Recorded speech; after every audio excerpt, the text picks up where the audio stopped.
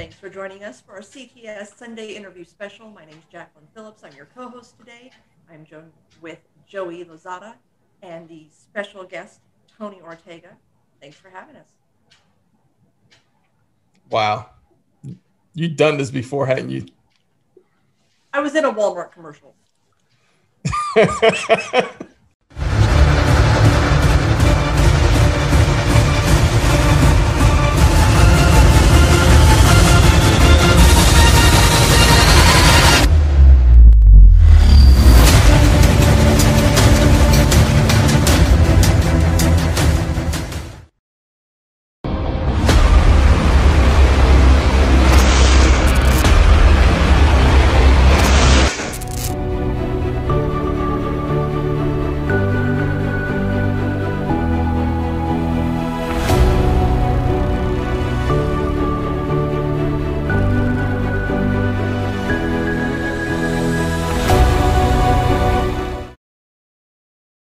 Ladies and gentlemen, welcome to the CTS interview room. We got a very special guest, Tony Ortega. You may have seen him on Netflix. Actually, that's where I'm seeing him right now because I'm watching the Leah Remy A&E special. Mm-hmm. That was I guess it was on a couple years back, but I'm just now watching it. And then you also can watch him on Going Clear. Tony, you've been. Well, first off, how are you doing today? See, I'm a rookie at this too. How are you doing today? Thanks for having me on, Joey. I'm really happy to be here. Everything's great. Well, I'm happy that you're here too, because like I said, I've been watching this stuff on Scientology, and it's like, wow, people are really stupid. I can't believe it. I just don't understand it. So let me ask you a question. How did you get started in this fruity little science club they call Scientology? Well, I've never been a Scientologist. I was never in Scientology. I'm just a journalist. I grew up in LA. I ended up writing for a newspaper in Phoenix, Arizona, of all places, and ran into a Scientology story there. And I was very fortunate that I worked for a company that allowed a reporter to kind of develop an expertise over time. And I just kept coming back to Scientology stories. The company moved me around quite a bit. I ended up the editor-in-chief of the Village Voice in New York in 2007. And a couple of years later, I was writing more and more about Scientology. I finally decided to make it a daily beat because it was really great for the website. I was just, people are fascinated by Scientology. And so I've been writing, I left The Voice in 2012 to write a book, started my own website, The Underground Bunker, TonyOrtega.org. And I've been writing as a beat reporter on Scientology every day for almost 10 years now. So it's just a story that's fascinating. It's fun. I love being on the front lines. And there's a new story on our website every morning at 7 a.m.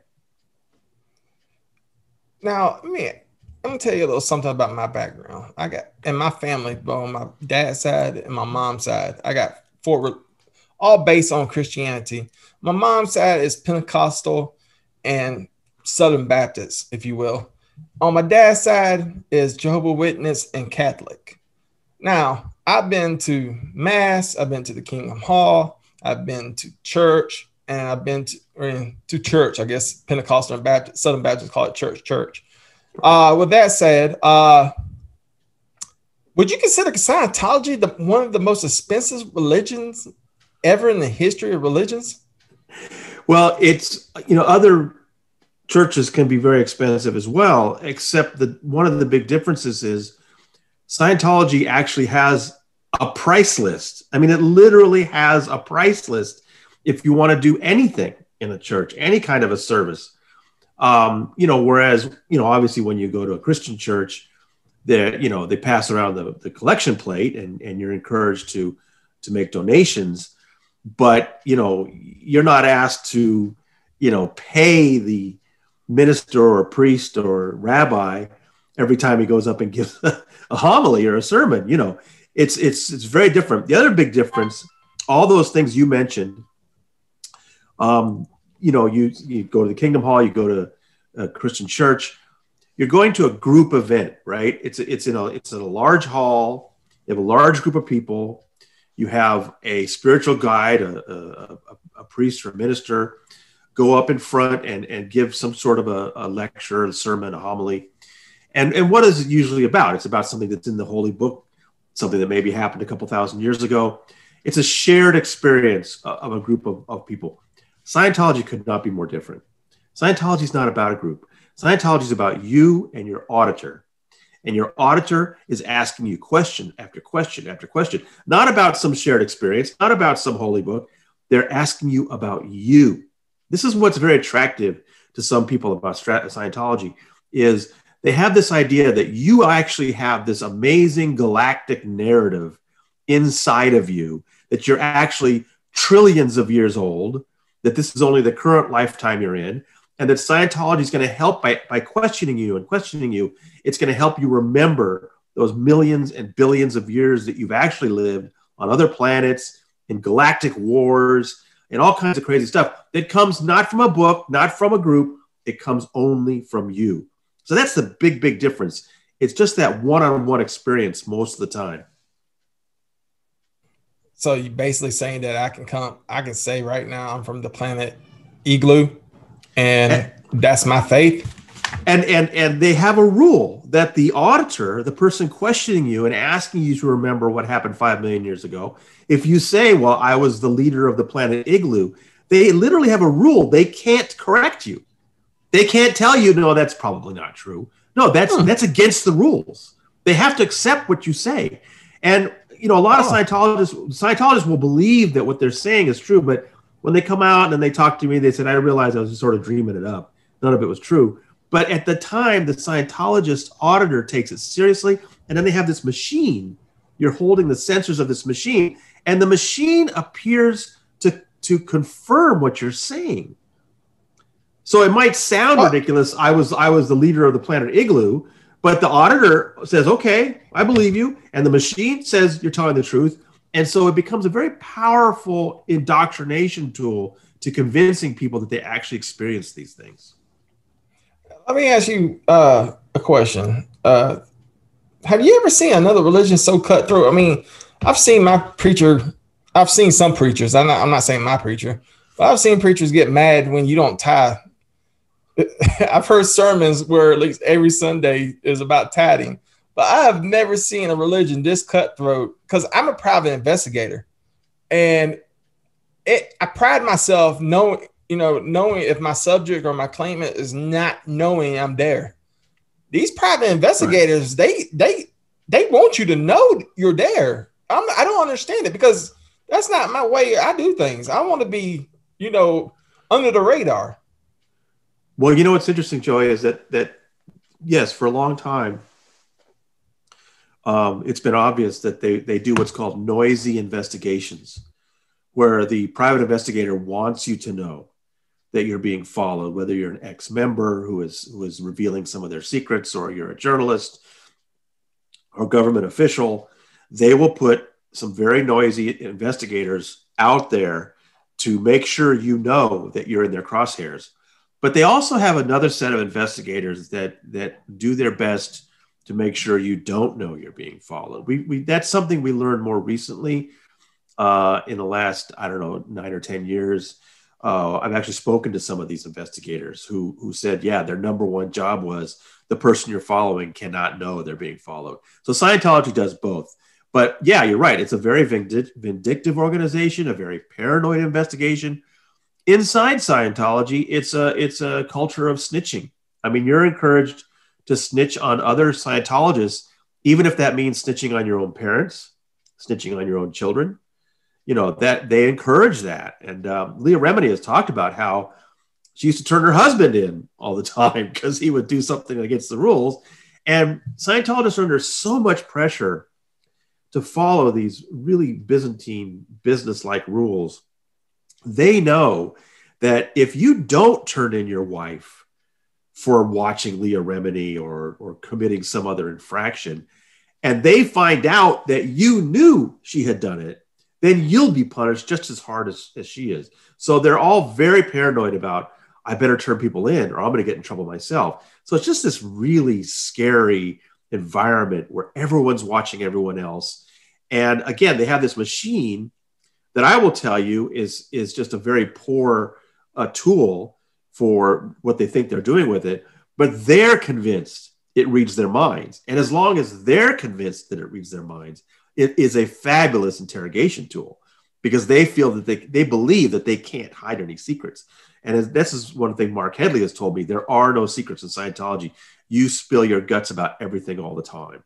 And Scientology is really, really obsessed not only with whether you're doing all the Scientology things you're supposed to be doing, but they want to know every detail of your sex life through your entire life. They want to know names.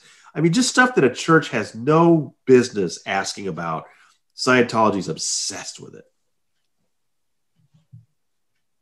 This makes actually a really good segue for a question that I have is, so Dianetics was packaged as, the mental health cure. This was, we're going to, rebuild you. We're going to manage your trauma. And, the thetans that they work out, a lot of it represents similarly to EMDR processing. And it's about, repurposing your trauma and managing it and manifesting so that you can move forward with it.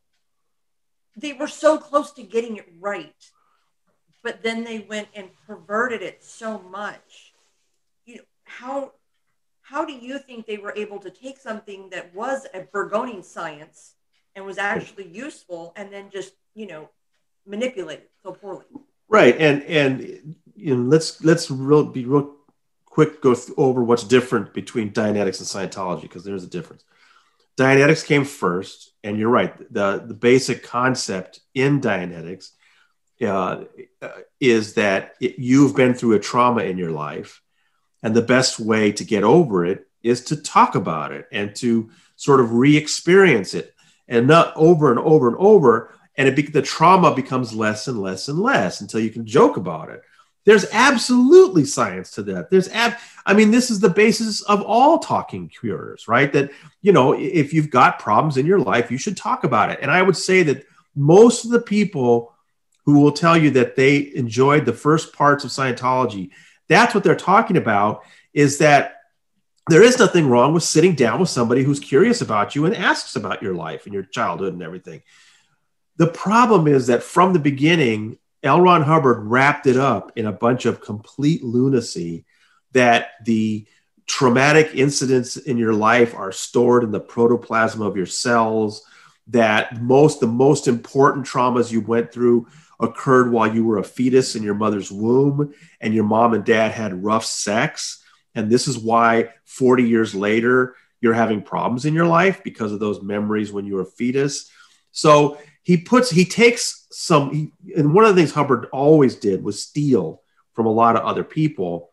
And as much as he made fun of Freud and made fun of psychoanalysis, he was clearly stealing some of those ideas, that sit down with somebody and talk about your problems and you'll probably feel a little better. So, and so that's what and you're right. The Dianetics was pitched as a science. The cover of that book says Dianetics, the modern science of mental health. And initially, that's what he told people he was selling, a science. But, and there's a great scene in The Master. I don't know if you've seen The Master.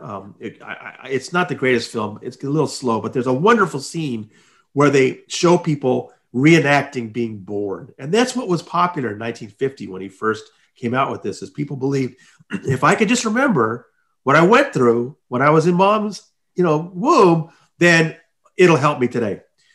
Well, some people weren't satisfied with only going back to their fetal time. They wanted to go back further. They believed in previous lives. And that's what Scientology is. It goes into this fantasy where you can remember what happened to you thousands or millions of years ago.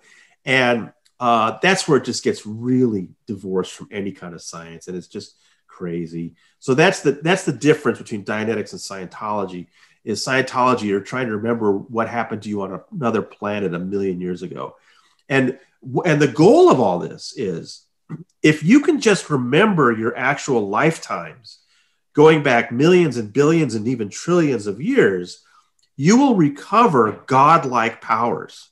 I mean, he literally says in a lecture, When you get to they're called operating thetan levels, the OT levels, when you've recovered trillions of years of memories, when you get to the OT level of power, you could literally crush a planet between thumb and forefinger. That's what Hubbard was talking about. He was selling godhood, okay? Like a lot of some of these, new age type of movements of that period, but they just don't. One of I think one of the things Joey was kind of getting at is one of the number one rules in Scientology is you can't talk about this stuff. You can't tell outsiders that that's what we're doing is recovering memories from 1 million years ago so we can become gods. Instead, they just say, well, you should get the book. It'll help you in your life. Tom Cruise, John Travolta, they're trained. That's all they're ever supposed to say. They're not supposed to talk about past life therapy and that kind of thing. So, we did have a bunch of religions kind of coming out at the same time as Scientology. We had Hare Krishna, moving forward. We had Waco and, this Messiah complex. What do you think is the root cause behind these people that assume that Messiah complex? What disease do they have that gives them that autonomy?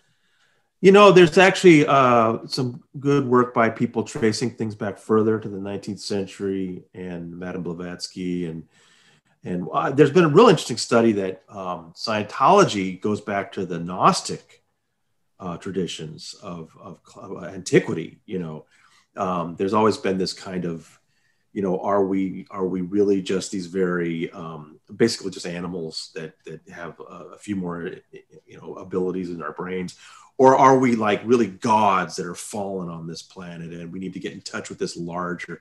And so some of these ideas have actually been around for thousands of years. But you're right, there was a proliferation of these kinds of ideas in that mid-century era. I guess something to do with World War II being over. It's been pointed out numerous times that Hubbard's timing was brilliant. Time and again, the way he was pitching Scientology, there was a very fertile atmosphere for that in the post-war period. And then it got kind of repackaged again for the 60s and the 70s. And it's funny because, you think about sort of these movements you're talking about, you tend to think of hippies, you tend to think of New Age.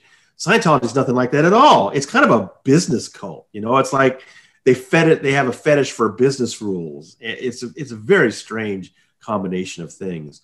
But no, I mean, you're asking a great question about why all these movements sort of came out at the same time. Do they have things in common? That's I tend to focus only on Scientology. I wish I had a better answer for you than I do. No, that's fair. I do agree, though, that, Scientology and Dianetics were sort of sold as like an MLM. And that's an interesting way to take a religion as opposed to others. Right. It's always been about business. I mean, people ask me, okay, they don't have a God. You're supposed to be a God. They deny that L. Ron Hubbard is their God. So what do they worship? And I always say money. Well, that, you made a very good point because I really do believe that kids come out, depressed and sad during their parents' sex life. Because honestly, while my wife was pregnant, she had a lot of good sex, and all three of my kids came out very happy. So I just want to go ahead and make that. I think Scientology is on to something. Do you think Scientology use these things I saw on Going Clear in the Netflix series Sec Checks? Do you think people worry about the information that they give to Scientology and they use it for blackmail? Absolutely. There's no question. Yeah. I remember one time in the Scientology in the Aftermath, they used to be more cagey about it. They've gotten more brazen about it now. There was a really excellent episode about the Ideal Org grift and how they get these members to give over so much money to help them build these new buildings that they really don't need. And they had a couple of gentlemen on, Paul Burkhart and Bert Shippers came on that episode and gave great testimony about what they had been through.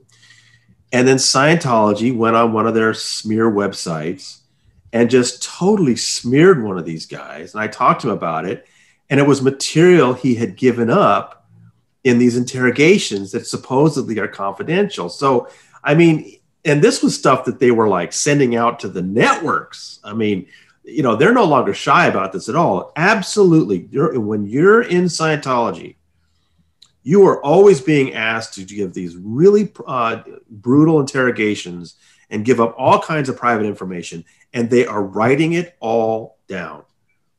And this is why most people who leave Scientology never speak out about it, because they know if they go on Leah's show or if they talk to the press, that on some website somewhere, not necessarily obviously tied to the church, this really damaging private information will show up. And we've seen it time and time again. Scientology denies they do it, but I've caught them numerous times. They use that material against people that they interrogate while they're church members, no question. Oh, that brings me to my next question. You've been very outspoken against this church. I don't really like to call it a church.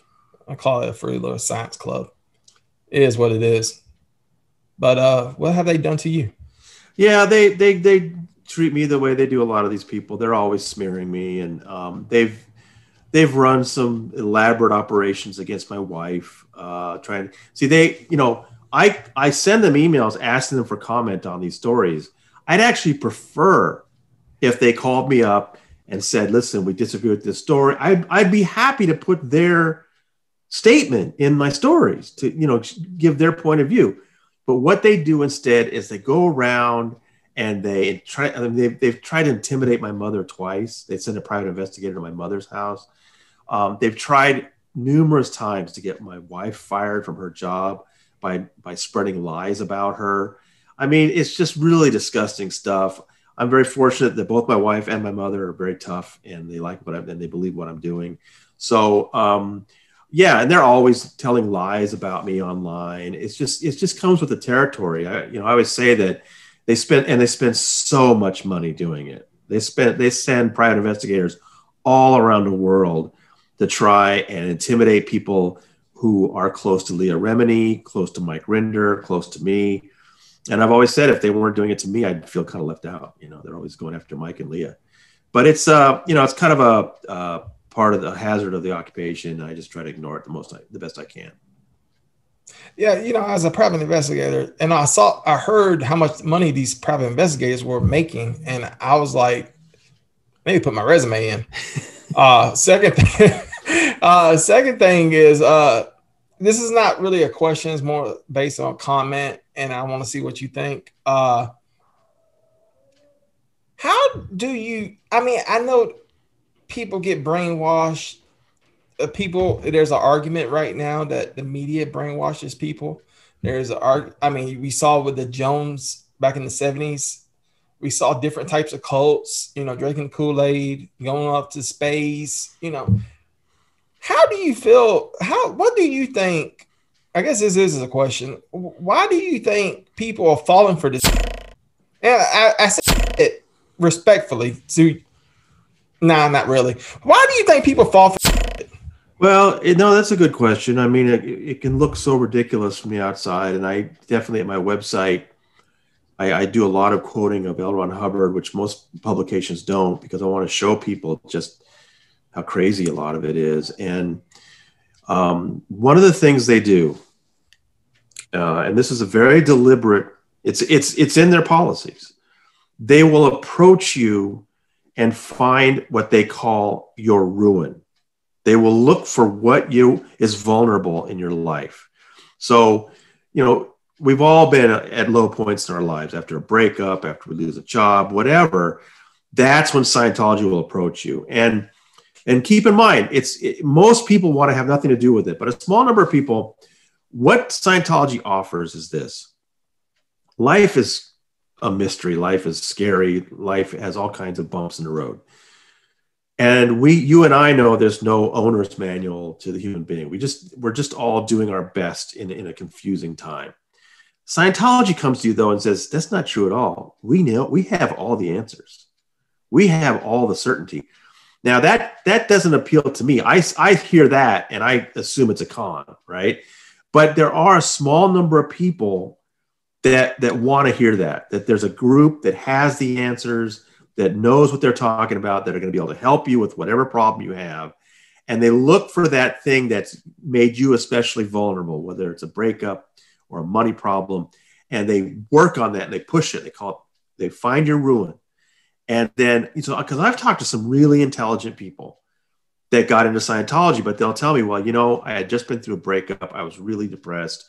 I didn't know what was going on in my life. And these people came and said, we want you to be with us. We've got all the answers. We'll help you out. And like I said, that doesn't work with most people, but a small percentage say, you know what, I'll check this out. And then it's a process of indoctrination. They show you a couple little tricks at first that seem to be useful as far as focusing your attention on what you're doing. They're literally staring contests is how it starts out. They just want you to be able to sit and stare for hours at a time. And for some people, that helps their concentration, that helps their focus. And they think, hey, these guys do know something. And so then it becomes a process of getting deeper and deeper and deeper in. And at first, also, it's not very expensive. That first course is only going to cost you $50. Now, 10 years later, you're nearly $1 million in. You're still chasing the top secrets they've been promising you. You completely turned your life over to it. You've cut everyone out of your life that's not in it. And suddenly it's like, it's too late. Even if you have doubts, the thought of all the money you've wasted, all the people you've lost, trying to, it becomes really, really difficult to get out at that point. And Scientology is very much meticulously planned to bring people down into that trap. I mean, I've talked to people that have read my site or seen Leah's show, and they're like, you know what? I'm going to go check it out for myself. I'm sure it's, not what they say. I'm going to be going real skeptical. And then I'll hear from them like 3 or 4 years later, say, they sucked me in. I went in skeptical. I knew what you guys were saying about it, and they still got them. So it's just not something to mess with, because they've really built up this process of getting past people's barriers, taking advantage of their vulnerabilities, and making them go after this thing that's always one step farther ahead. They can never quite get to that point where they've learned all the secrets and they're masters of their own, lives. It's really insidious. So Scientology sort of hit its stride in the 80s and 90s and 2000s, but it started so much further back. Do you think that, given today's 24-hour news cycle and social media and the World Wide Web, do you think if they had tried to launch today, they would have the success that they currently have? That's a good question, because it is much tougher for them today, because the word is out and the secrets are out, and it's harder for them to recruit. And Google exists. Google exists. But I think, we look around and there are some very illogical movements that have grown very quickly in the last couple of years. And you wonder, well, these are not only in the presence of the internet, they're fueled by the internet. So, yes, you're absolutely right. Part of the problem with Scientology was very resistant to the internet at first. They're using it now, and all the Scientologists are online like the rest of us now, but they were late to get it. And then, and part of their problem is that everything is based on L. Ron Hubbard, a man who died in 1986 before the internet even started. And Hubbard was all of his instructions are sell books, sell courses, do things on paper. And so all these years later, they're still doing all that. Even today, their files are paper files, and they still believe that the key is convincing people to buy books. So in that way, it's difficult for Scientology to survive now, because they're so resistant to change. If Hubbard didn't talk about doing this, then they're not going to do it. So it's really sort of caught in amber. It's a very strange organization that way. So we have an organization that's caught in amber. We've got a beat reporter who's been investigating it for well into the 2 decades. You've had other topics that you've investigated deeply. I love that you went after Joe Arpaio. Too much of my tax money has gone to his case with no resolve. You know, what is the zenith for you with this? Where do you see yourself taking this? What is your goal of doing this over and over and over again? Well, a big highlight for me was writing my book about Paulette Cooper. And I have similar projects I'm working on, long term. But the sort of the nature of giving myself the job of beat reporter is, you don't know where it's going. You're just day after day looking at these different. So there's a lot of court cases going on right now that I'm keeping on several different court cases at the same time.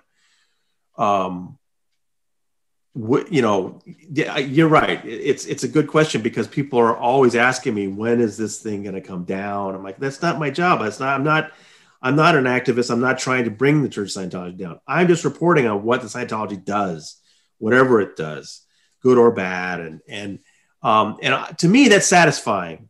And now how long I can do that? That's a good question. I'm not sure, but I'm still going pretty strong at this point. I guess I'm wondering if there's a goal in mind that you have for this culmination of work. Yeah, I'd like to see Paulette's story done in some other ways besides my book. And I've looked into some, things about that and looking at some other projects. I was just very fortunate to be on Going Clear, and I'd like to be involved in some other things like that.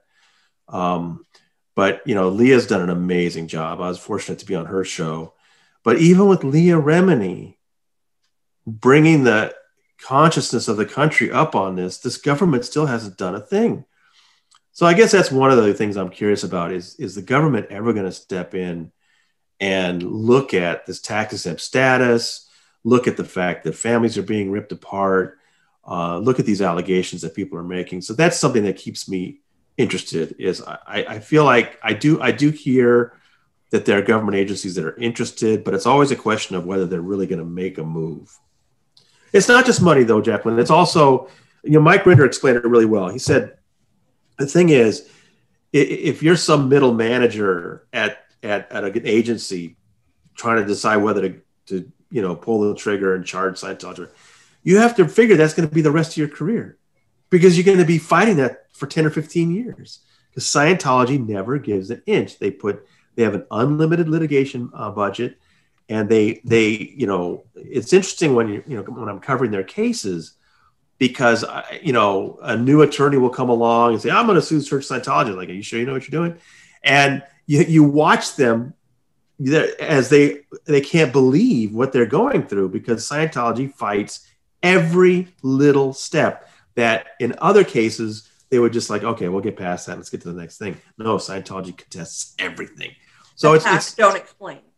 It's just, attacking for attacking's sake. But that's what Hubbard told them to do. Yeah. Again, they're just working from his playbook that the purpose of a lawsuit is not to win. The purpose of a lawsuit is to drag it out so long that the other person goes bankrupt. I mean, he literally said that. And that's what you see Scientology doing time and time again. You talked about the police stepping in, and I got the $1 million question that everybody wants to know. Where is Shirley? Where is Shirley? Yeah. Where the hell is she at? Okay, yeah. Because where I'm from in Alabama, when you go missing, we look for you. That's just something new here in Alabama. I don't know how y'all do it, in the West Coast, but here, if you go missing and nobody's ever seen you again, we look for you. It's shocking. It's shocking. Well, yeah, Tell me what's going on with that. Sure. Shelley Miscavige is the wife of David Miscavige, the leader of Scientology, and they met in the Sea Org and they married at the base back in, I think it was 81 or 82, I can't remember. And for the next 20 years, she was a top executive along with him. I mean, they ran Scientology together, and they always went places together, everywhere they went together. And then in 2005, Mike Rinder and some others I've talked to noticed that there were some funny things going on that indicated this relationship was not going so well. And Dave they lived on a base about 90 miles east of LA near a place called Hemet, California. very secretive base. For many years, people didn't even know what it was out there. They were very, very quiet.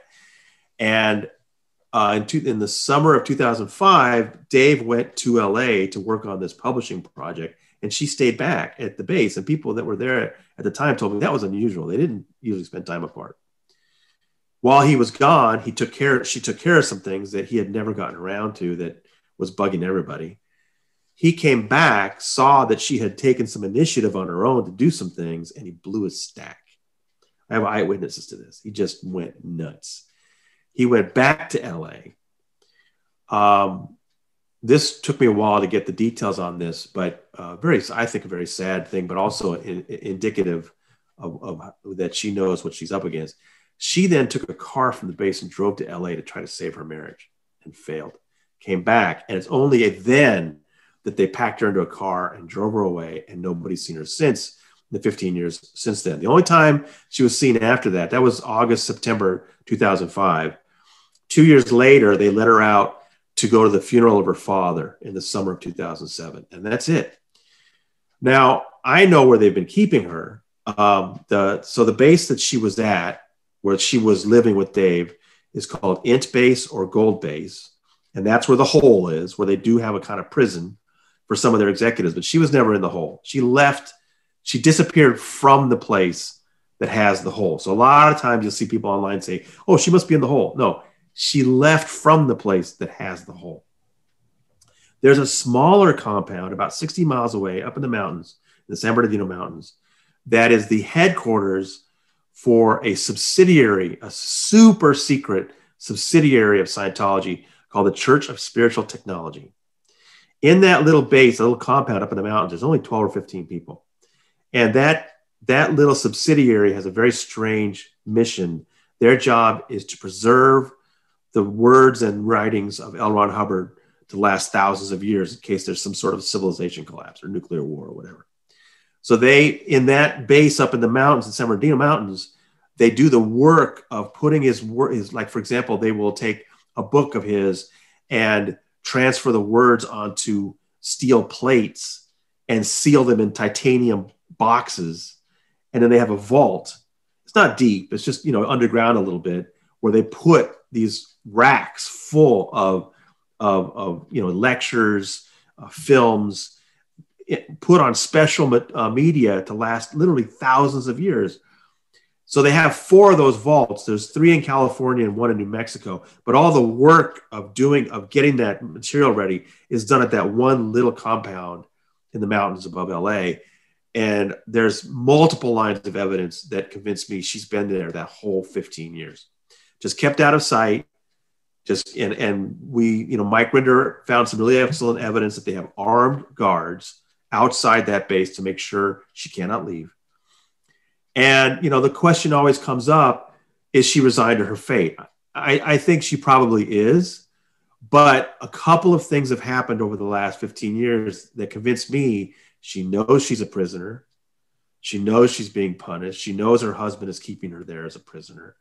And I think there might be a chance that given the opportunity, she might want to leave. But even her own family has been unable to get law enforcement to check on her for them. This is how much the Church of Scientology has these law enforcement agencies terrorized and cowed. It's really stunning. I myself have made attempts to get through to the San Bernardino Sheriff's Office and say, listen, this family just wants to check on her. Why can't you just check on her? And they won't do it. They won't do it. David Miscavige has gotten away with banishing his wife to a small mountain compound for 15 years, and nobody does anything about it. I just think it's an insane situation. And it's really a shame that the only news organization that has ever taken me up there so I can show them around and we could actually knock on the door, they didn't answer. The only news organization with that kind of guts had to come all the way from Australia. I've never been asked to do that from ABC or CBS or CNN. None of the American networks care. It's just, I just find it amazing that David Miscavige has gotten away with this for 15 years. Well, here's the thing. In reality, nobody's really forcing you to stay there. Hear me out on this, because I mean, you know more about this than I do, but you put yourself in that predicament. And once somebody tells, like, let's say I'm at church and my pastor says, "Hey, you need to go to the hole." That's when I go, no, I won't. I respect my pastor too much, but let's say Jacquelyn's pastor told me I had to go to the hole. I'm gonna tell him to kiss my ass. Okay, you got to take some self-responsibility for responsibility for oneself, because nobody's forcing you to go to the hole. You can take your ass out of the fucking hole anytime you want to. Just fucking say, "Hey, I'm leaving." And then they try to stop you. Guess what? Then you can press charges when they put the hands on you. This is just a layman. I understand what you're saying. I know it's difficult to understand that mentality. People in a sort of a similar situation is the fact that Miscavige has been accused of beating up on the people that work for him, and he's 5'1", and people always ask me, "You got this little 5'1" guy wailing at you with his fist. Why don't they just level him with an uppercut?" And Mike Rinder and Jefferson Hawkins have explained that. Okay, but imagine you've been in the military virtually your entire life, and you've totally bought into everything that your unit is all about. And then for some reason, the absolute top commander, the general, whatever, comes up and just starts pummeling the hell out of you. Are you really going to take a swing at a general? I mean, maybe somebody would, but it's just that mentality that you're so indoctrinated to accept anything you're told, what to do, any punishment you're given. Mike Rinder was actually in the hole for a while. And he said what kind of keeps you there is that you're always hoping, well, today maybe Miscavige will realize I really am loyal and he'll let me out, and forget these other guys. They're creeps, but I'm gonna make it out of here. And it's just that hope that keeps you from doing something really overt, like trying to run away or beat up people. It's and as Mike and Lawrence Wright have explained, the bars are in your head. This is what makes it so difficult for somebody. And then at this point, I mean, Mike reported, that they actually have armed guards at this little remote mountain compound, which has high fences and razor wire. And we're talking about, and at this point, Shelley is 60 years old and may not be doing very well. So I'm not sure how much of a prison break she's up for at this point. My last question is simply this: is David dating? No, that's a serious question. I'm not being funny. No, that is a serious question, because it took a while for some people to realize Shelley was gone. I've been able to pinpoint her disappearance to like late August, early September 2005. Uh-huh. You hear 2006 sometimes from people, but I verified with people that it was 2005. And the reason why I think some people think it was 2006 is that it took a while for people to realize she was missing, because you didn't always see the same people at the same time. Anyway, in 2006 was when Tom Cruise and Katie Holmes got married in that castle in Italy. And Leah Remini was invited. And Leah had always considered Shelley to be one of her friends. And this is when she first noticed, more than a year after Shelley had disappeared, Leah realized that Dave was there as Tom Cruise's best man without Shelley. And not only was Shelley not at the wedding of the century, but that Dave was being really friendly with his assistant. In Scientology, they call it the communicator. Her name is Lou Steckenbrock. And Leah has talked about this. She put it in her book that Miscavige was very handsy with her. And this is why she was really upset. Like, where's your wife? And that's when she first asked about it and was told that she didn't have the effing rank to even ask that question.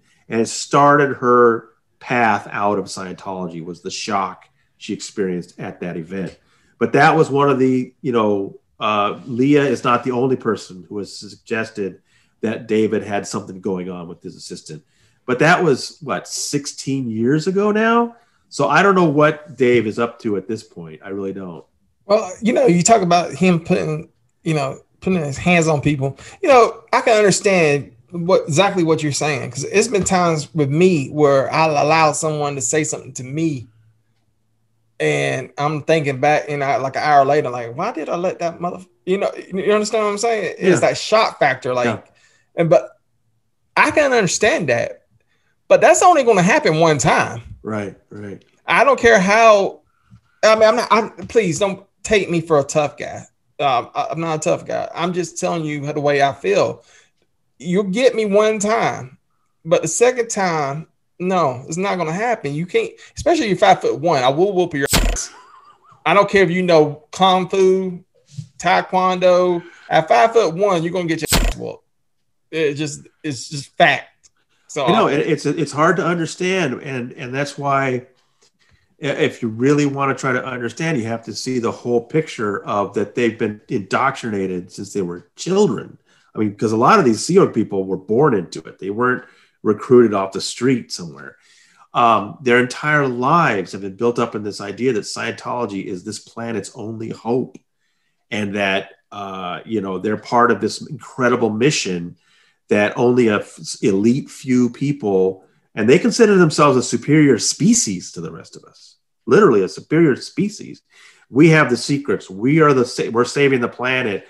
We're, the privileged few, and we're going to have to work really hard and around the clock, but it's all worth it. We're going to salvage this planet, and you're all on board, and you're completely dedicated, and you have no sleep and everything. And then all of a sudden the leader comes up and slugs you. It's easy to say, well, forget all this. I walk away, because I know you would, and I would, but it's really hard for these people that have grown up in it their whole lives. Their entire families are in. They're completely invested that this Scientology thing is the truth and is the greatest thing ever. And it's just really hard for them to just walk away. And I know it's difficult to understand. See, this is the other thing I always hear is people always assume that, well, Tom Cruise, he's only in it because they've got some secrets on him and he would leave if he could. And I said, I know it's difficult for you to believe this, but Tom actually accepts these ideas that L. Ron Hubbard is the greatest human being who ever lived, that David Miscavige is the greatest human being on the planet right now, and that the best thing he can do is help Dave save the planet with Scientology. Tom Cruise actually believes these things. So go ahead. Go ahead. No, go ahead. I'm sorry. Well, so when you're wondering how they can accept things that from the outside are just simply wrong, mistreatment of children, splitting apart families, young women being forced to have abortions, you need to see it from their perspective, that these are just some minor problems that are part of this major goal of literally saving the planet. And they're going to just brush off these sort of concerns because they've got to keep their eye on the goal. Money does amazing things for people because everyone has a price. It does really reek of domestic violence vibes, and to, Joey, for you to say, you're 5'1", it's going to happen once and then I'm going to kick your ass. Well, that's great. But, as someone who is familiar with domestic violence and grew up in that kind of household environment, it's very easy to just take the path of least resistance and to forgive and forget to move on, to get along. So it's not even so much that, yes, these atrocities are happening, but the alternative is so much worse. So if I just kind of bend and sway this way, maybe my day will go better than the person that stands up. That's very true. And I understand where you're coming from, but this is not a domestic violence issue. This is somebody with a power trip who is in a Fruity Little Science Club and he's 5'1" and I'm 6 foot. It's a little different. It's not my daddy. Now, my daddy's 5'7". I'm bigger than my daddy. And my daddy hits me, I'm not going to hit him back, just out of respect. This guy right here hits me. He'll probably get away with it one time if I'm really brainwashed into the Scientology. But you're not the brainwash out of my head next time you put your hands on me. That's just me being honest. I'm not trying to be tough. Anybody who knows me knows I'm not a tough guy. And I'm not trying to portray myself as a tough guy. I just know me. That's all I'm trying to say. That's just me. You had mentioned earlier that, the government really doesn't want to get involved. And, you know, the way I look at it is, yes, these infractions are happening, and yes, these crimes are being committed. You know, with any large organization, at most, you're going to have an abuse of power. At worst, you're going to have Scientology. Because they have those financial resources and because they're embedded in so many places, does it really bother you that the government doesn't make it a priority when there are so many other things that are pressing? Right, and that's always an argument that, you know, Scientology is a relatively small organization. Why, you know, are you arguing that resources that could go to much larger problems be taken away? I understand that argument. I think that, however, for example, let me give you an example. There's a Los Angeles church, Christian church, that was basically smuggling in people over the border in order to turn them into slaves, essentially. And we're, you know, it's a small, very small organization, just one little church. The IRS raided them. The federal government threw those preachers into jail, and they're prosecuting them. And that's a tiny little church. So the government understands that a church should not be harming people. And even though this is a relatively small organization with maybe only 20,000 members around the world, it's an organization that has tax-exempt status that is costing the government millions and even billions of dollars over the years. So I do think that under normal circumstances, the government should have the resources to take on an organization like this, investigate it. If it finds wrongdoing, put people in prison, because that's what the government does. But it's not a normal situation. First of all, the IRS has been decimated in the last 20 years and doesn't have the resources to take on something like this. Second of all, Scientology is not just any old church. It's got these attorneys and resources. And so this is really what's going on. It's not that Scientology isn't violating its agreement. It's not that it's not breaking the law. Again, you have these government officials who have to make that calculation. Do we really want to dedicate several years of our lives to taking this down? And at this point, they need to hear more from the public. They need to hear that the public's outraged. But you're right. You know, it's some people feel like it's just not a big enough problem.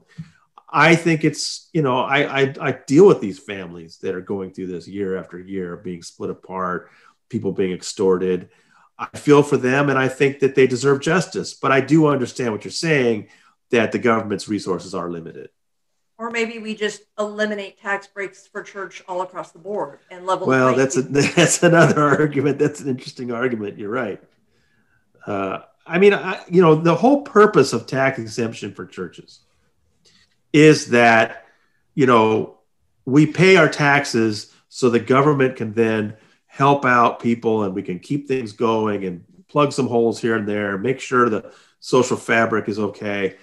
And the government can't be everywhere all the time, but these churches serve some of those purposes in some areas.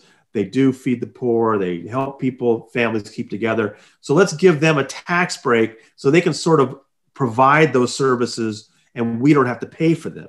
And that makes a certain amount of sense. But Scientology is not providing anything like that.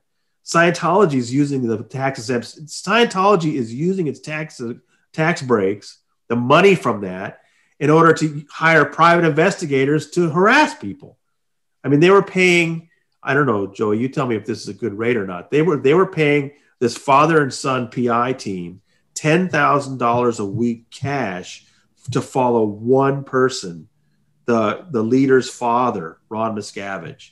The first company I ever worked for was paying me $14 an hour. Yes. It's good money. So this will be the last episode as he goes and takes a new job. Right. But why do they have $10,000 a week for private investigators? The tax breaks they get from the tax exempt status. Is that really why churches should have tax exempt status? Of course not. But again, it's just difficult to get the government to review that. It's difficult to get the government to do anything. That's why the LDS has a crystal palace. Okay, we're getting in some uncharted territories here. Ladies and gentlemen, this has been a special interview with the one and only Tony Ortega. Tony, you got anything you want to plug real fast? Well, just please come to TonyOrtega.org, the Underground Bunker. We have a new story every morning at 7 a.m. Eastern. And you can see my books there. The Unbreakable Miss Lovely is my book about Paulette Cooper. I hope you come by. We have an amazing commenting crew that's in there every day. I have people who comment on the site that were in Scientology 30 or 40 years and know much more about it than I do. So we have really wonderful conversations there. One last thing about Paulette Cooper. I don't think we told the audience that Scientology actually tried to frame her for crimes she didn't commit, even broke into her office or her home and actually wrote stuff on her but typewriter, because this was back in the 70s, 80s. Am I correct? Right. So, that's how low down this organization is. And thank God we got people like Leah Remini, Tony Ortega, and Mark Remdy. Is that his name? Mike Rinder. Mike Rinder, and other people stepping up and telling about this organization that is really brainwashing a lot of people. Because if we didn't have these people, I think their end game is to take over the world. Absolutely. Absolutely. I really do. I was in New York 2 years ago, staying at the Paramount, and across the street, you see a big sign with Hamilton on it. And right next door, you see Scientology. That's right. Yeah, and then you go, and that's going a bunch of different places. But with that said, we got people like Tony who's really stepping up and making sure that, hey, look, do not get involved with this organization, because what they are is a fruity little science club and nobody likes them. With that said, Jacquelyn, great job today, girl. You're a natural. Real fast, do you have anything you want to plug real fast? Just the opportunity to get to spend time with you and do stuff like this. This is something very different for me, and it's been a lot of fun. Right now it's wedding season, so I'm kind of head down and going. Well, I got to say the pleasure and the honor was all mine, of course. And Tony, I humbly thank you for coming on. You're a very important figure, and not only in journalism, but in the person trying to get the word out for Scientology and trying to end this organization. And I thank you so much. Stay online, everybody else. Next time we have a special interview. This has been Joey. This has been Jacquelyn. We'll see you next time.